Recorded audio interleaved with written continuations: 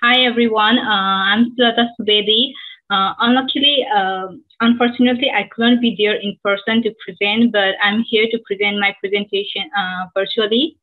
So our three universities, Louisiana State University, Texas A&M, and Arkansas State University, have collaborated together on this project, which is titled as a evaluation of alternative sources of supplementary cementitious materials for concrete applications. So in this presentation today, I'll start with the presentation, mention the objectives of this research, talk about the methodologies, discuss the results, and then we'll finally conclude my presentation. So from this session and from earlier session, we have known that the use of the supplementary cementitious material is a common practice in concrete, not only to lower the carbon footprint, but also to improve the durability and its mechanical properties.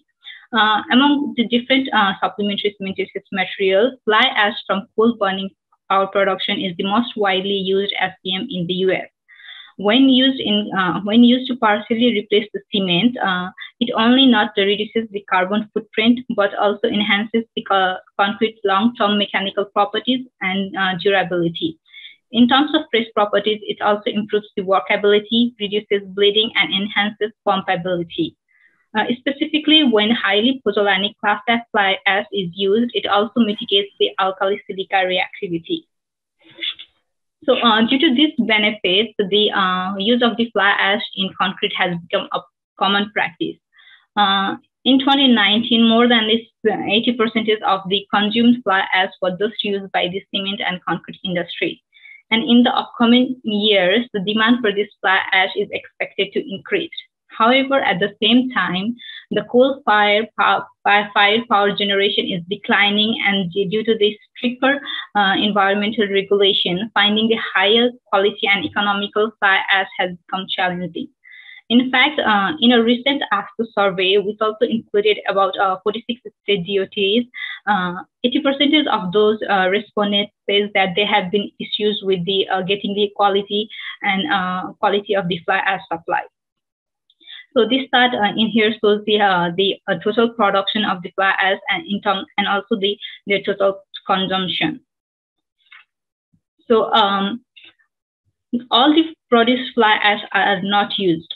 The large amount of those ashes are also disposed in landfills and surface impoundments due to market disparities, logistical challenges, and failure to meet the specifications.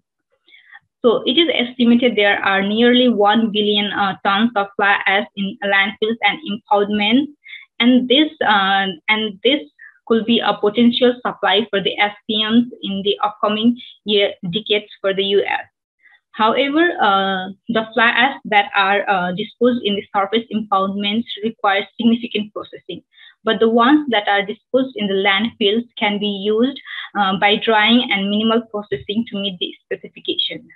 These ashes are called as the reclaimed fly ash, in short form RFA. Along with the fly ash, bottom ash is also produced in the coal-fired power generation power plants. However, the bottom ash are relatively coarser, has higher porosity than the regular fly ash. Therefore, whenever the bottom ash is used in concrete, it is expected that it will worsen the workability and reduce the compressive strength. But also the bottom ash has high content of the silica and some alumina.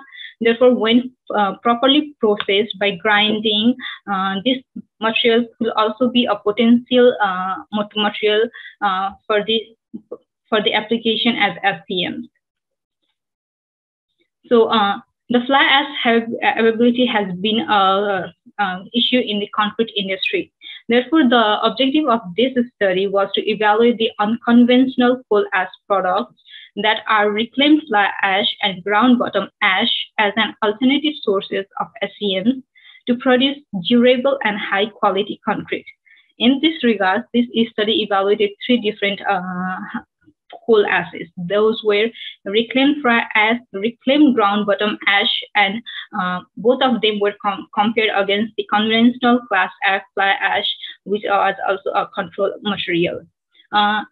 So all these materials were used as received from the supplier. Some of the processing were done by the suppliers itself, but when we receive the material, we just characterize the material and use in the concrete. So in the first phase, all three materials were characterized. The reclaimed fly ash was received from Georgia, the ground bottom ash was received from Texas, and Class F fly was received from the Illinois.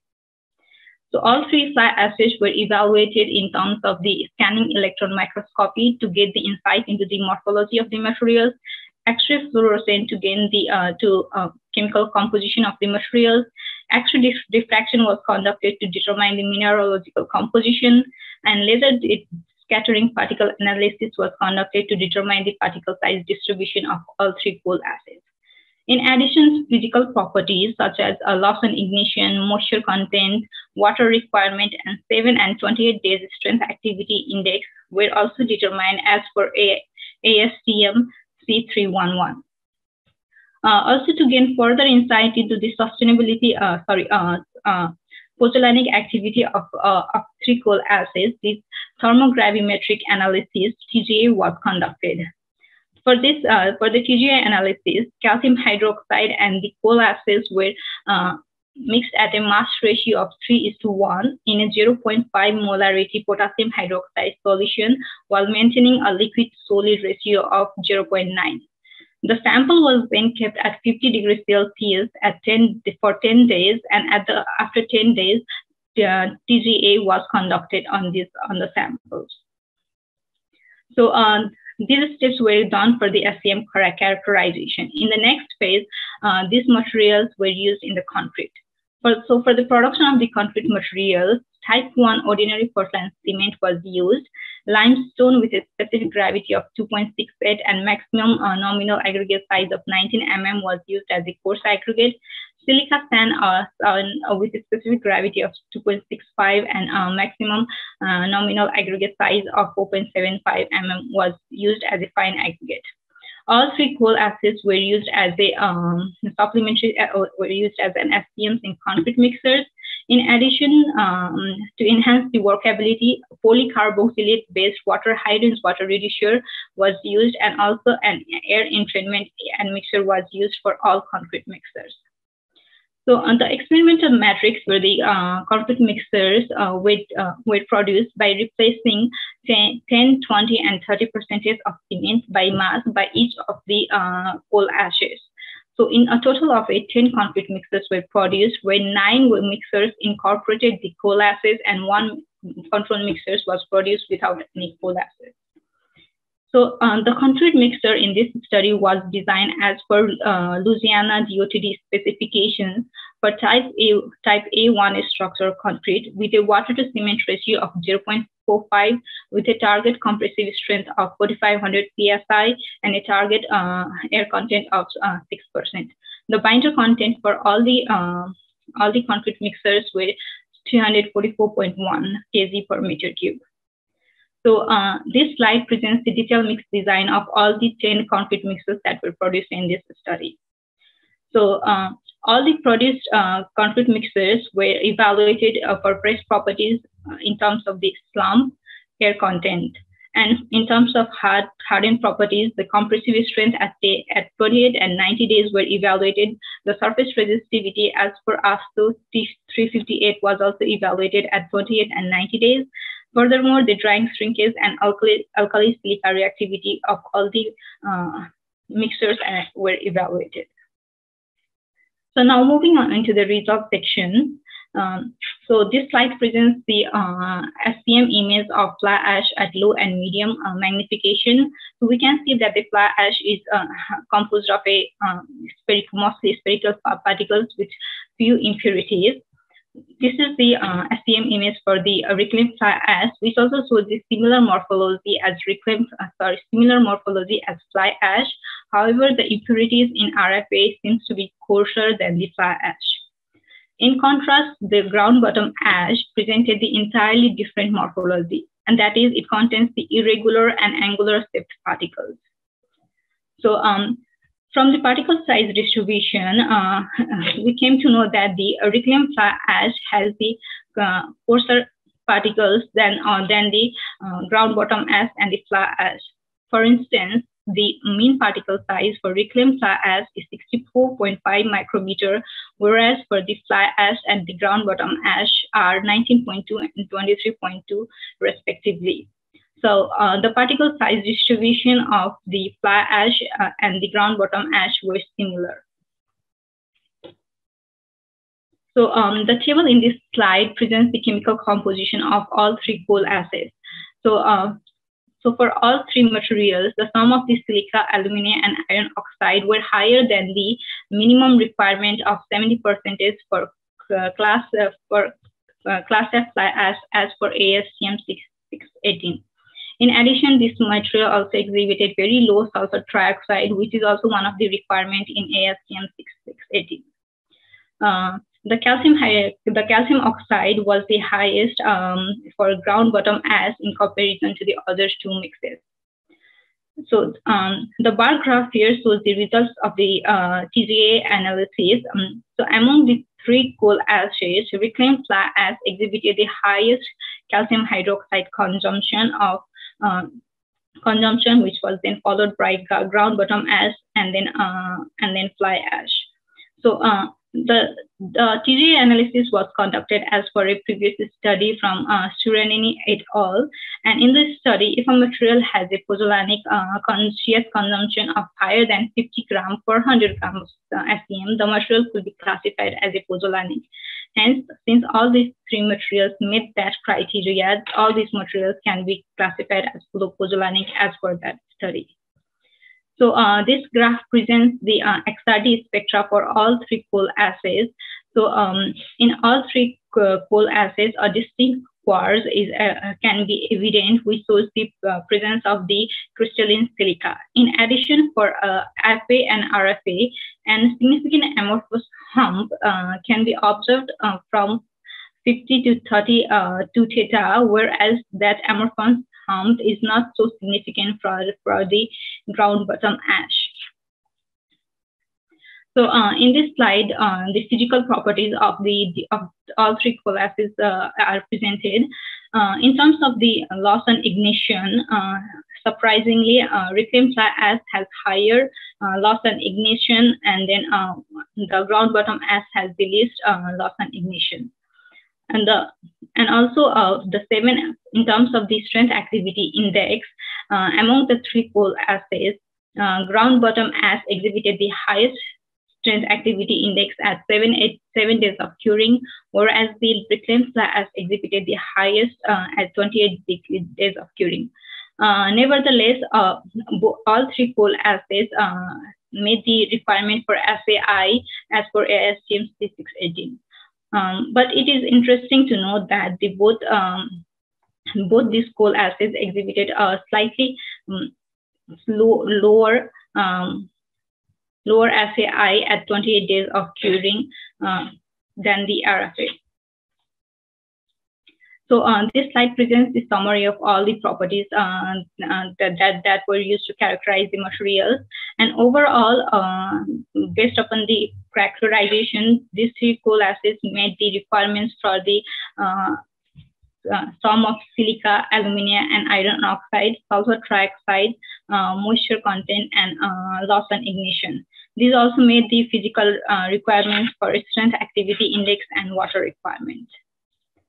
So now moving into the properties of the concrete. So in terms of the fresh properties, the use of the reclaimed fly ash and the ground bottom ash produced a decrease in the workability of the mixtures, whereas the fly ash produced a better or the similar results as the control mixture. So among the three coal acids, ground bottom ash is the one that produced a significant decrease in the workability of the mixtures, which is attributed to their angular and the irregular particles as observed in the SCM image. In terms of the air content, all three coal acids produce a decrease in the air content. However, reclaimed fly ash presented a relatively lower, exhibited a significantly higher air content in comparison to the other two materials. Now moving on to the hardened properties, at 28 days of the curing, the regular Class F fly ash showed and decrease in the compressive strength at all replacement levels. Reclaimed fly ash also presented a decrease at all replacement levels. But ground bottom ash showed an increase in compressive strength at 10 and 20%, but shows the lower compressive strength at 30 days of 30% of replacement. But the improvement at 10 and 20% is not statistically significant. But at 90 days of the curing, the fly ash showed a decrease in compressive strength at all replacement levels. But for RFA, it showed higher compressive strength than the control mixture at 20% replacement level. And for ground bottom ash, it shows the higher compressive strength at 10 and 20% replacement level. In addition, the compressive strength at 20% replacement level for ground bottom ash was statistically significant in comparison to the control mixtures. So it is also another point is that at 90 days of curing, both reclaimed fly ash and ground bottom ash are presenting better results than the fly ash at same replacement level, indicating that these materials has the possibility to be used as a SCM in terms of compressive strength only. So now moving into the surface resistivity. At 28 days of curing, some improvement in surface resistivity can be observed. Especially for here, also ground bottom ash is the one that is presenting the highest value among all other coal ashes. The similar result is also observed at 90 days, where the ground bottom ash is the one that is representing the highest surface resistivity among all the coal ashes. Another thing here is also that both the reclaimed fly ash and ground bottom ash are presenting better results in comparison to the Class F fly ash. So in drying shrinkage, from this we can see that while implementing coal ashes, a significant reduction in the drying shrinkage is observed. However, for fly ash, the increase in the cement replacement level did not produce a significant reduction in the drying shrinkage. That is, at 28 days of the curing, almost all of them presented a similar drying shrinkage. In terms of the reclaimed fly ash, while increasing the cement replacement level from 10 to 20%, a decrease in the drying shrinkage was observed. However, when the cement replacement level was increased from 20 to 30%, the same decrease in drying shrinkage were not observed. And finally, in terms of the ground bottom ash, the percentage of the replacement level did not have any effect on the drying shrinkage. No, that is, at 28 days, the lowest drying shrinkage is represented by the mixtures utilizing only 10% of ground bottom ash.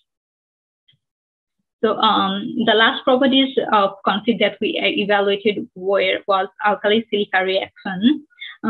Use of all coal acids showed a decrease in the expansion related to the alkali silica reaction. And also the decrease in alkali silica reactivity were proportional to the increase in the cement replacement level, i.e. the expansion decreased as we increase the cement replacement level. And also all the materials, including the control mixture, exhibited the lower expansion than 0.1%, which is the maximum limit specified as per ASTM 1567 at 16 days of curing.